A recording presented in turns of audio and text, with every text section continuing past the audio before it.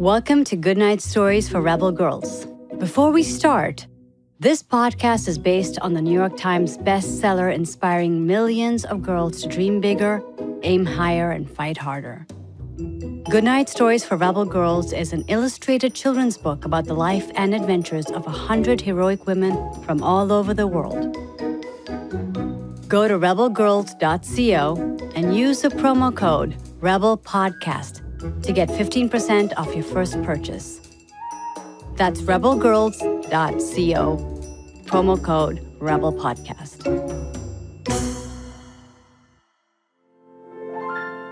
Once upon a time, there was a girl named Ada. She loved machines. Ada Byron was born in London more than 200 years ago to parents who were polar opposites. Her father, Lord Byron, was a famous poet known for doing some over-the-top and unusual things. He's said to have kept a tame bear as a pet in his college dorm room. Lady Byron, on the other hand, was a proper gentlewoman who had little patience for his antics. To make matters worse, Lord Byron drank too much and was often unkind to his wife. So when Ada was just 5 weeks old, her parents' short marriage ended, and Ada would never see her father again.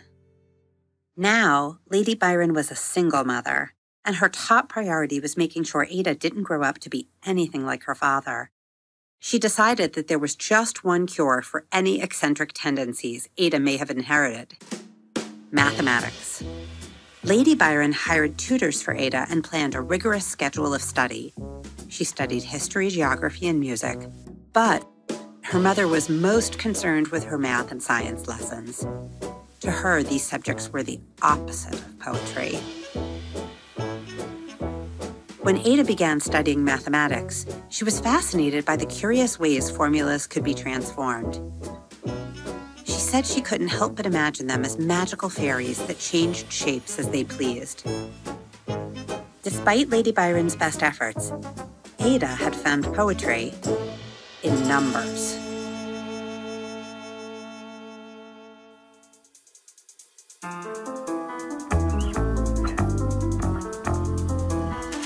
I'm Jodi Kantor, and this is Goodnight Stories for Rebel Girls, a fairy tale podcast about the extraordinary women who inspire us.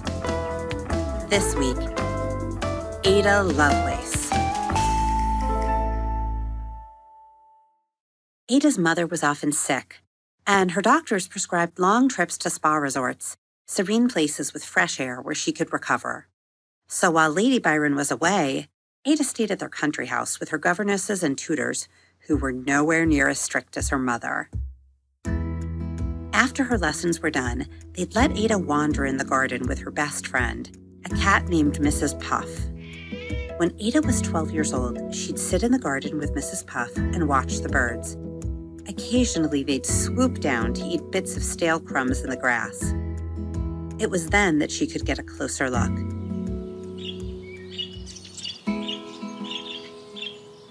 Ada was transfixed. She wanted to figure out how birds fly so that one day she could fly too. She began her own study of flight. While Mrs. Puff dozed in the grass next to her, Ada drew sketches and took notes. She was engaged in her own analytical study, asking, how fast does a bird need to flap its wings? How big are wings compared to a bird's body? Every detail was an important part of the puzzle. Sometimes Mrs. Puff would catch a bird. After all, she was a predator. And when she did, Ada could inspect bird wings up close. Her notebook was soon full of ideas and diagrams, and she wanted to publish it when she was done. She called it Flyology. Before long, Ada decided she was ready to build a set of wings for herself. She tested out materials and eventually decided on wire and oiled silk. She rigged a pulley system with ropes so she could hoist her flying machine up while she worked on it. She imagined flying over the English countryside with its old stone walls, rivers, and moors. Ada's idea was to build a sort of flying horse that was powered by a steam engine, like the ones that powered the trains of the day. Ada wrote letters to her mother, eagerly telling her about her flying machine. At first, Lady Byron was pleased by her young engineer, but when it seemed that Ada wasn't keeping up with her studies, Lady Byron scolded her, and Ada put an end to her flying experiments. She was to focus on becoming a lady. When Ada was 17 years old, her mother decided it was time for her to be introduced to the king in London. This was the custom for girls from wealthy families. There was a big ball where Ada was presented for the first time, and in the months that followed, she was invited to parties all around the city. Her quick wit charmed almost everyone she met, including London's most eligible bachelors. But Ada was much more interested in an old mathematician named Charles Babbage. As they danced, Charles told her about his invention, the difference engine. For years, he'd been working on this machine designed to compute astronomical calculations. The British government thought Charles's difference engine could be useful to them too. It could help sailors navigate their ships. So they gave him some money to build it. Ada's eyes lit up. Here was someone who had an idea and actually got to build it. Something she'd never had the chance to do with her flying machine. Charles, who was known for being grumpy, was charmed by this young woman. Most people didn't take interest in his inventions, and they certainly didn't seem to understand the potential the way Ada did. So he invited her to come see his great invention. Ada and her mother paid a visit to Charles's home in London. His difference engine was set up in a shop behind his house. The ladies held up the edges of their skirts as they followed him across a muddy cowfield to see his machine. It stood about 2 feet tall and had 2,000 moving parts, all made out of brass. Charles Babbage turned the hand crank, and the entire machine came alive.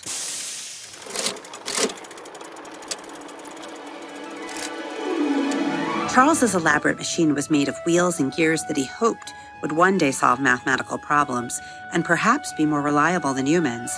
It was like a massive calculator. To Ada, the difference engine was a thing of beauty and possibility. She could barely contain her excitement. She had 1,000 questions for Charles, many he didn't yet have the answers to.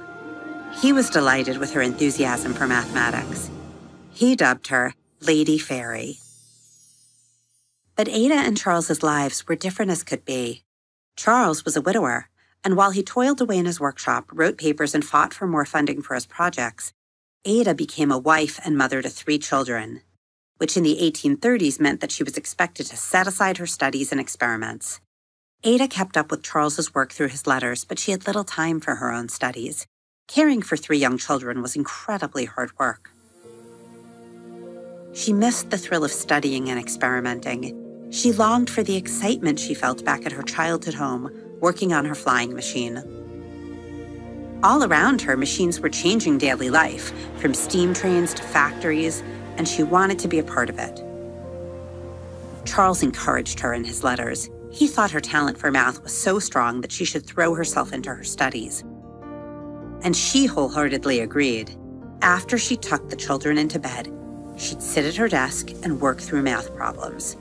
She hired a tutor to help her continue her studies, and she was learning to play the harp and to speak German too.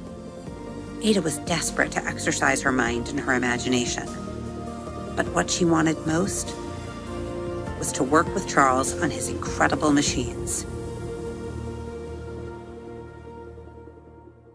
Soon, an opportunity presented itself. One day, he confided in Ada that he was working on something big. Charles had drawn up plans for a new invention that he called the analytical engine. It was like the difference engine, but it could do way more. The difference engine was designed to make calculations, multiplying numbers many times over. But the analytical engine could analyze data and record things in its memory. People were interested in Charles's invention, but it was so cutting edge that many didn't fully understand it. A young engineer published a paper about the analytical engine in French, but for Charles, that wasn't enough. He wanted everyone to know what his machine could do. The thing is, he wasn't great at explaining it. But he knew that Ada was fluent in French, and he felt that no one understood his creations as well as her. She was the perfect person to translate the article, but she ended up doing much more than that. As she worked her way through the article, she started jotting down some notes of her own. It was complicated stuff, and she wanted to make sure everything was crystal clear to her readers. The analytical engine hadn't been built yet. Ada was merely explaining Charles's designs for it, but Ada could imagine exactly how Charles's invention would work. As Ada studied his plans, she could almost hear the whirring clicks and clacks of this huge, beautiful machine.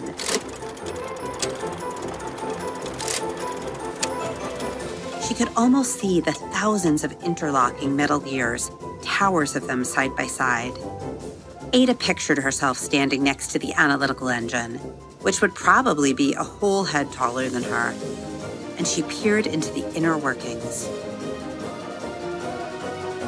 Her notes grew and grew, and soon they were longer than the article itself. Ada and Charles went back and forth about her notes. She sent him questions and drafts, and he'd return his notes, and they didn't always agree. They quarreled about her translation and notes. At one point, their arguing almost ended their friendship entirely. But even in heated discussions about the finer points, deep down they shared one core belief. The world needed to know about Charles's incredible invention, so they always found ways to make up. Despite their arguing, Charles was so in awe of Ada's work that he gave her a new nickname, the Enchantress of Numbers.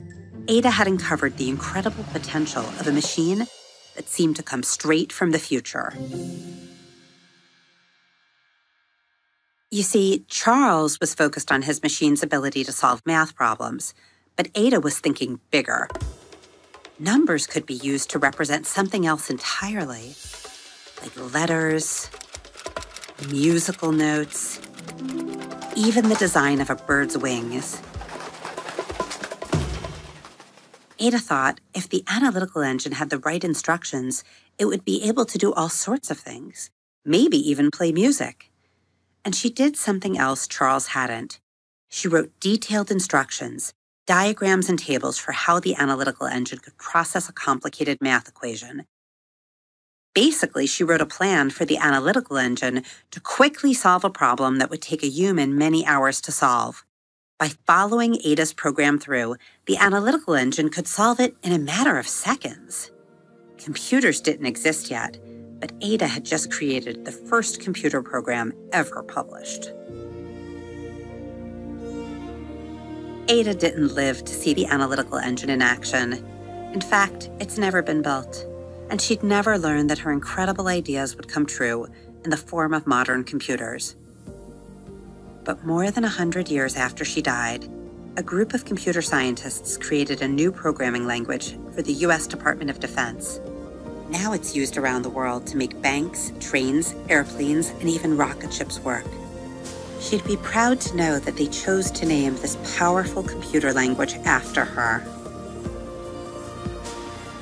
They called it Ada.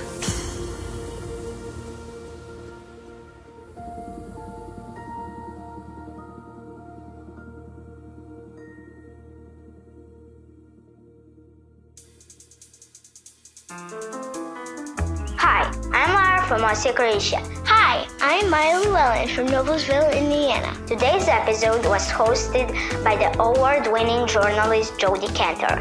Jodi is an investigative reporter for the New York Times, a CBS contributor, and a best-selling author. This podcast is produced by Eleanor Favilli and Francesca Cavallo, with writing and operation support by Elissa Dudley and Darby Maloney. Sound design and original theme music are by Electra Bargiacchi. This show is sponsored by the New York Times best-selling book series, Goodnight Stories for Rebel Girls. Did you know Goodnight Stories for Rebel Girls too? Go to rebelgirls.co and use promo code REBELPODCAST to get your copy with a 15% discount. If you like this episode, please share it on Facebook, share it on Twitter, share it everywhere. And please review it on Apple Podcasts. Goodnight Stories for Rebel Girls is a production of Timbuktu. Today's host, Jodi Kantor, lent her voice to benefit the Lower East Side Girls Club, where Timbuktu has made a donation in her name. Until next time, stay tuned and stay rebel.